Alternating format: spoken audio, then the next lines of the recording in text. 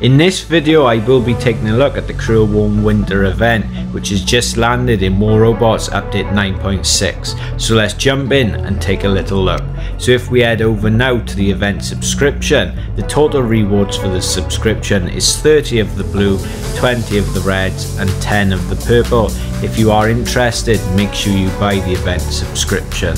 Moving over now to the datapad shop, if we take a little look here and click on the left hand side of the blue datapad silver and take a look at the items in there. So you do have the legendary rewards for the standard editions and the special editions. So you got things such as the special edition of Fian alongside the standard. Then you have the Crisis, the Lynx, the Hurricane, the Cestus and the Harpoon weapons. Moving down now, you do have epic rewards. In here you can expect to find some components alongside pilots for the Fian. So if you do need these items in particular, make sure you invest in the blue datapad silver. If you don't, it will be a waste in my opinion, but it's always good to sell the excessive things for extra silver. So if we move on now to the next datapad and scroll back through just so we can see all the rewards in here, we'll head back now and jump into the red datapad silver. Now with this one, in the red datapad silver, you do have the new heavy weapon, the Subduer. It has a range of 600 meters, a 5-second reload time, the effect duration is 15 seconds and the effect limit is 30.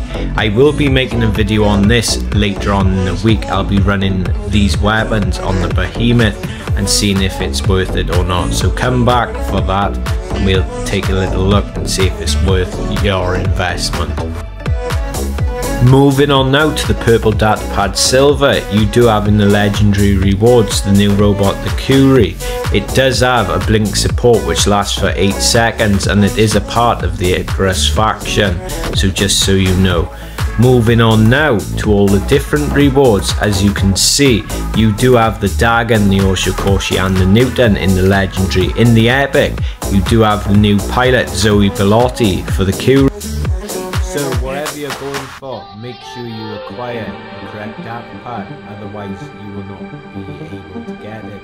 Obviously that is disappointing, but make sure you are acquiring and buying the correct datapad, otherwise you will be spending your money for nothing. Let me know what your opinion of this event is. Please make sure you like, share and subscribe to the content. I'll catch you later. Take it easy guys.